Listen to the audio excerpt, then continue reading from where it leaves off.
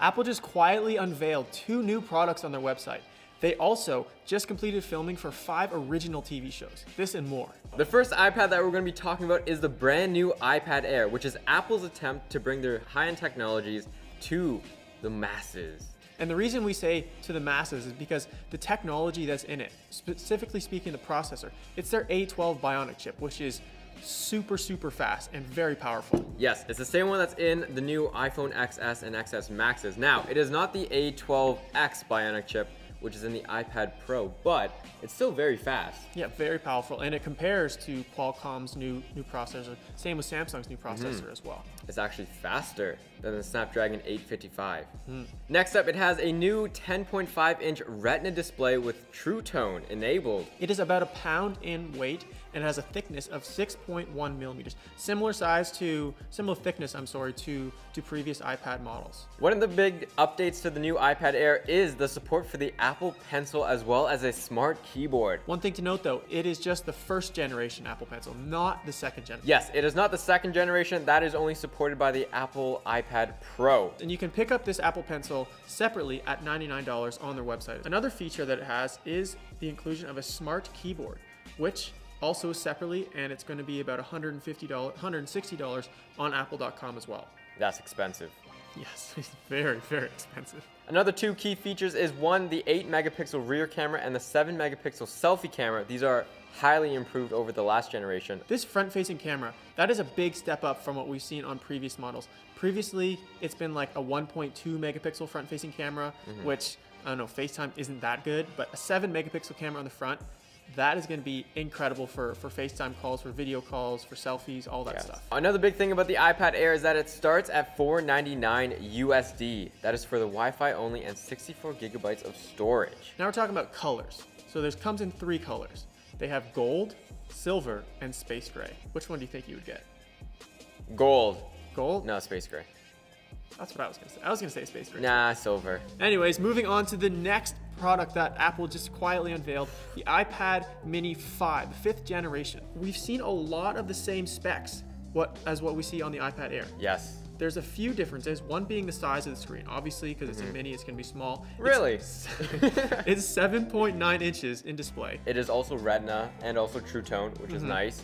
Same cameras, same processor. This processor, or this mini, it's a powerful device. Very powerful. A12 Bionic chip in such a small device that you can run programs such as like Adobe Photoshop on it. That's incredible. The iPad Air and the iPad Mini 5th generation all have 10 hours of battery life. They didn't say on their website how big their battery is, but obviously they have a caveat that says typical use matters and stuff like that. So they say on optimal conditions, it'll last for 10 hours. Talking about colors now, it is the same colors as the iPad Air, gold, silver, and space gray. Nathan, which one would you get? Space gray for me. I was about to say that. Another thing that this supports is Apple Pencil, but again, first generation.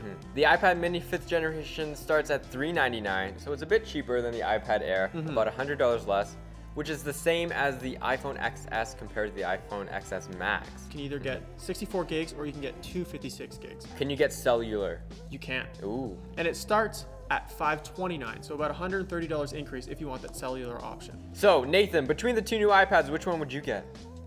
If I were to buy an iPad, no, I don't have an iPad, but if I were to buy one, just pick one. Probably the Mini. Interesting. I Why? feel it's easier to transport around with it. Fits easier in your hand. I don't have to be using 2 hands. How about you? Probably the iPad Mini. Seems like a good fit. Same power. Yeah, and a lot of the same specs in both of them. So why not get the cheaper model if you can handle the smaller screen size? Another thing to note, it's only 1.5 inches larger than the iPhone XS Max. Interesting. So one thing that these iPads did retain is the large bezels around the perimeter. It still has a forehead, still has a chin, still has a fingerprint reader. So that's pretty nice. And headphone jack, which I like. Next up, we're going to be talking about Apple's new streaming service, which will be announced March 25th this month in 10 days. Expected to be announced. It's going to be announced. It's showtime. So one of the huge leaks that have just come out is that Apple has already finished filming 5 of their brand new shows, and there's 11 on the way for the release. So if they just finished filming, that means they still have to edit it. So it's probably going to take a while for them to finish editing, Never don't you know. think? They might be time crunching, you know, like your project's due, you just cram all night. But it's pretty exciting. Apple's coming out with their own streaming service, 11 new shows, alongside of other partnerships that they have. Some of the shows include Are You Sleeping, Dickinson, and Yep. For All Mankind. And they have a lot of big name actors in these as well. Yep, they have Octave Spencer, they have Haley Steinfeld. They've also retained contracts with Reese Witherspoon, Jennifer Aniston, also film directors such as Steven Spielberg and J.J. Abrams. Now, another thing that's pretty interesting about this streaming service is that Apple's been pretty tight-lipped about it. Normally there's a bunch of leaks on Apple's newest products, like we already knew about the new iPad that just came out, but we don't know anything about the streaming service. Yeah, it's funny that you mentioned that because the leaked video that we talked about, the iPad Mini 5, where we talked about the rumors associated with it, a lot of the information we were correct on. Yeah, we knew all of it. And I think the reason for that is because these are physical products and manufacturing companies in China and stuff, they can somehow get little information out to kind of hint at what it's going to look like. But with streaming devices or streaming services, there isn't any physical, tangible evidence that you can really It's all leak, in right? Apple. Yeah, exactly. So there isn't stuff that they can leak. Well, it's going to be pretty exciting. Hopefully you guys enjoyed the video. If you guys did, you know what to do. Let us know in the comments below if you want us to look into anything. And subscribe if you're new.